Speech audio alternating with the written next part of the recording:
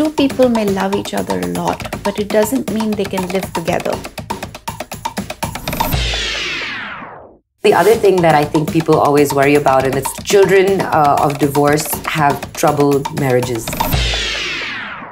We grew up thinking or imagining that our parents are superheroes, and they're not. Hi, I'm Malini, and welcome to another episode of The Girl Tribe. Hi everyone, welcome back to The Girl Tribe. I'm so happy that today I'm sitting on my pink sofa with Mirza, who is an actress, a social activist, and a major environmentalist. And today you're going to find another side of her that I'm so happy that she's sharing with me, hopefully for the first time. Actually, it is. Yeah. And it's really strange to hear you say Mirza. I know, it's like very formal and serious. But on that note, I'm going to tell everyone a couple of things that I found out about you, which I thought were really sweet. I didn't know you were half German, by the way. You didn't? No. Anyway, the other thing is that you are an avid painter, which I think I knew a little bit about. And my favorite thing is that you have a baby rhinoceros named after you now. Yeah. That is adorable. This is a great first child to have. Yeah. So I'm very grateful. When I asked you if we can talk about a few things that are quite personal, I wasn't sure what you would say. So of course I sent you this long list because, I think especially in the world of celebrity, everyone has become so cautious about what they talk about. And you have to be so careful because everyone twists everything you say. And I'm sure you've experienced that too. There's so many things that are untapped. And I think the thing that we're going to talk today about divorce and being children of divorced families is something that nobody really talks about. I find that really strange, Malini, because these facts have, since I started working in the industry, I've always been very open about the fact that my biological father was German, my stepfather was Muslim, I've taken on his surname. I never withheld my truth. But for some reason, no one ever cared to explore this facet of my life or ask me any questions about it. Because I think there's more of an awkwardness for the people who discover your truth than there is for you yourself. Yeah, absolutely. So I really kind of want to start at the beginning with this because I think it's important for people to understand. So how old were you when your parents divorced? I was 4 when they, 4.5 when they informed me that they were going to separate. How did they say it? So that's actually a very important one. So in my mind, in the child's mind, my family, my parents were ideal. My setup was ideal. It was perfect. I think I may have seen my parents fight on very few occasions, maybe once or twice. I saw one really bad fight, but otherwise I was never really exposed to the fights. So the first thing that I was startled about was their desire to separate. I remember distinctly my mother saying something to me that I will never forget. And I think it was a very early lesson in honesty. She said, two people may love each other a lot, but it doesn't mean they can live together.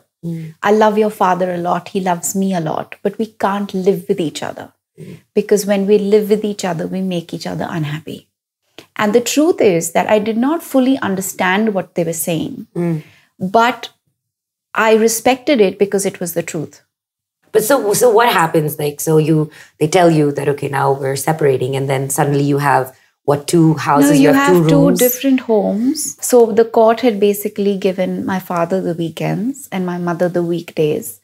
I was more attached to my father at that age. He was my hero. In fact, in Lage Raho Munna Bhai, when I was doing the scene with Jimmy Shergill, where I speak about how my father has lied to me and how disappointed I am by that lie, I say, he is my hero. And that line came because I always perceived my father as a hero. I was very, very attached to him. So my time with him was precious. And I was most upset that somebody else had decided how much time I would get to spend with him. Right. I would wait for the weekend to go off to spend time with my father. What really created a big shift was when both of them decided to remarry. And they both married very quickly. And did they talk to you about it? They said this is happening? Yes, they did. They did. And that was crazy because I remember sports day. One sports day, I had 2 sets of parents attend. I think it's just the pure the pressure of your peers judging you, or the thought that people may be judging you, that makes you feel so uncomfortable. And the thing as is, a child. as a child, you feel like you've grown up knowing this is my family unit. This is my mom, this is my dad, this is how it's supposed to be. So emotionally at that young age, like, what did you feel? It was very confusing in the beginning, but I think I just, because of the kind of people both my parents remarried and the kind of human beings they both were, like I hate calling him my stepfather, but I do it so that people don't get confused. But my stepfather was an amazing human being. They both, my stepfather and my mother consciously decided not to have another child because they didn't want to, what they believed, traumatize me any further. Because also I moved into a joint family. The atmosphere, it was totally different. Imagine moving out of a half European Indian home to a Muslim home. But it was a very liberal home. There were rules, but they weren't rules that were kind of rooted in religion or culture. They were rules for character. Right. So what happens with, when you have this new relationship suddenly you're supposed to form, and it's not like a friendship or not like a new uncle or something friendship. You're meeting. It was friendship. So how do you build that? I think the first thing that my stepfather made very clear to me was that he would never take the place of my father, and that he was not my father. He was my friend.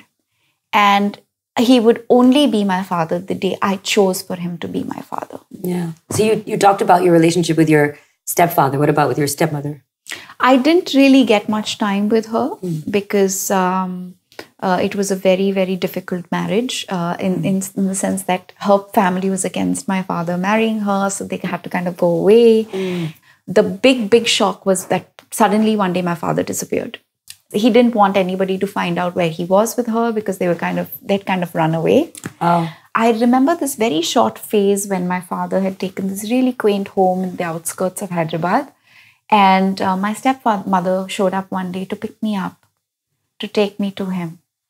And I was with them for 15 days, and it was the most magical 15 days because she was pregnant. And she was wonderful, absolutely wonderful. I loved her. They were both very, very good with each other. And I think I was just really happy to see my father happy with her, with my stepmother. And she was pregnant, so it was wonderful. So then what was that like? Because then you had a stepbrother or a sister? She actually had my stepbrother after my father passed away. So I was 9 when my father passed away. And it was crazy because I hadn't met him in a while. And I wasn't a part of the burial process or anything. So I actually didn't see, there was no closure there. None whatsoever. And I was devastated. And I'll never forget a conversation my stepfather had with me after my father passed away. He said, I had promised your father never to take his place. But now that he's no more, I want you to know that you have a father.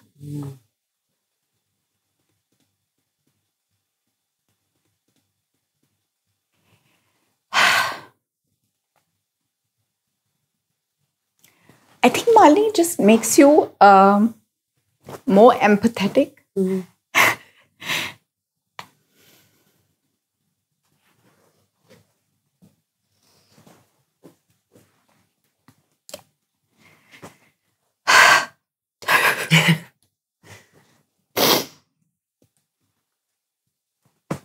I think you just discover that your parents are human. They're fallible. They're flawed. And it's an extraordinary discovery. Because I think as children, we grew up thinking or imagining that our parents are superheroes. Yeah. And they're not. A lot of people say stupid things like, your childhood was robbed. Far from it. The thing is that I'm sure a lot of people who are watching in the girl tribe, and women especially, who may be in unhappy relationships, for whatever reason, and feel like, and I've seen this happen, and I'll be honest with you, it's happened with my parents. I've seen it as well. Where they feel like, I cannot leave because of the children. And I probably haven't said this out loud before, but looking back, I kind of wish my parents had separated, because they would not have been so angry with each other all the time. And that's not the home you go home to constantly, you know? And you know, the other thing that I think people always worry about, and it's like, I don't know if it's true or false, is that children of divorce have troubled marriages or relationships. I'm sure you've heard this, right? Like, so what is your take on that? Did it have? I think children who live with parents who can't stand each other and make each other's lives miserable would have a bigger problem understanding what a real relationship is and what real love is. It's, you know, I find it very fascinating that I think most people spend most of their lives protecting themselves from experiencing things for what they truly are. I always feel you can go terribly wrong in a very protected environment as well. Or in, you know, I know some really messed up people who were brought up in what are called ideal family situations. Yeah. So what, you know, for all the parents that are watching and all the kids who are in that place right now, what is your, you know, piece of advice that you want to give them? It's important as parents to recognize the fact that, yes, your children are important and they mean the world to you and their happiness must mean the world to you. But that can't come at the cost of your own happiness. Because at the end of the day, you can never really be happy or give happiness if you're not happy yourself. So now I'm going to ask you to make a pledge for me and add it to my pledge wall so that I can keep it there and it shall inspire me. I'm so excited about this. Thank you. I think I'm going to try and find a pledge that is connected to all of what we discussed today. My pledge is be open to life. It's beautiful. All experiences are a lesson. Gotta sign that for me. Yay! Yeah.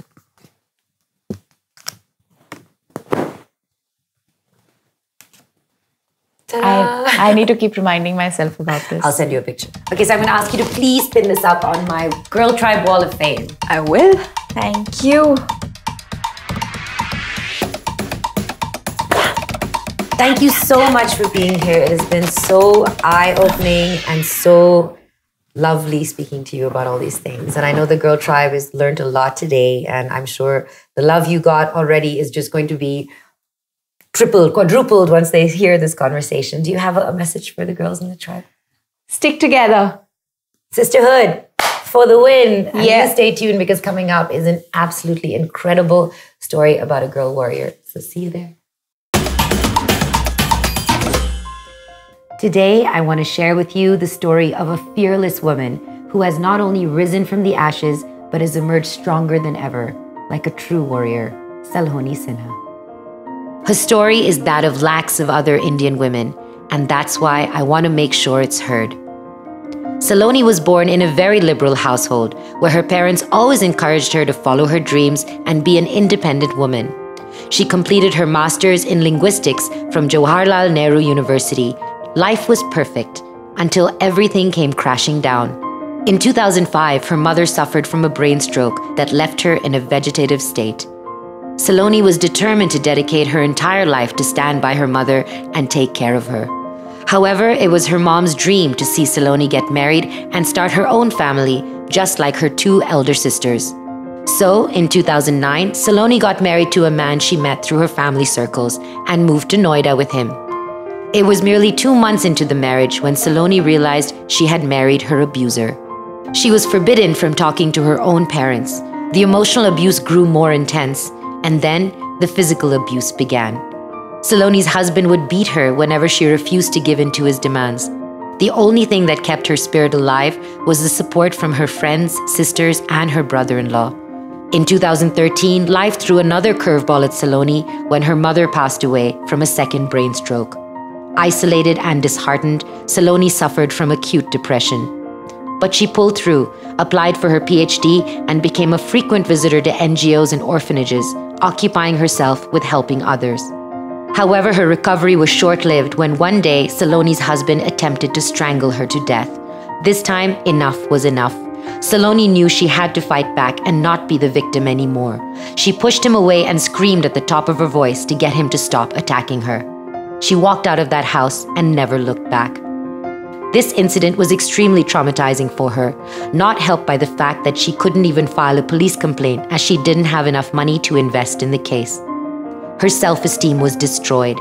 She experienced hallucinations and spent months of sleepless nights. She decided to seek therapy and rebuild herself emotionally and financially. She threw herself headfirst into her profession of teaching, training, and research and cleared off all her debts so that she could file for a divorce without asking for a settlement. Her husband contested the divorce and delayed the proceedings for years. But when Saloni finally told her in-laws that she would file a criminal case against him, they finally backed down. Today, after years of battle and hardships, Saloni is leading a life filled with pride, dignity, and respect. She is proudly associated as a casual translator for the Prime Minister's speeches. She has also won the Youth Icon Award this year for her role in Theatre for Change and Theatre for Society by the acclaimed Asmita Theatre Group. Saloni, you are the epitome of immense strength and courage and are an inspiration to the countless silent victims who may question their ability to stand up for themselves. Here's a message from a very special friend of mine who feels the same way. Hi Saloni, I heard your story from MissMalini and I just want to say, so much respect for you, for everything you've been through. I'm sure it was really hard, but you should know that it is so inspiring for so many women, for all of us to hear your story, your journey, and to learn of your strength. So more power to you and keep shining. Thank you, Saloni, for sharing your story. It's so inspiring. And I think a lot of the girls in the tribe, after listening to you, are going to feel like they can overcome anything in their lives too. So I'm going to add you now to my Girl Tribe Wall of Fame. And that's all for today's episode of The Girl Tribe. Please hit like, share, love, post a big old giant heart in the comments, and keep coming back for more. Also, I'm starting a new thread on Malini's Girl Tribe with the question, are marriage and kids really such a hurdle to your career? How many of us have been asked about our plans for marriage ad nauseum? Come join the conversation on Malini's Girl Tribe on Facebook. I'll see you guys next week. Till then, remember, let your vibe attract your tribe.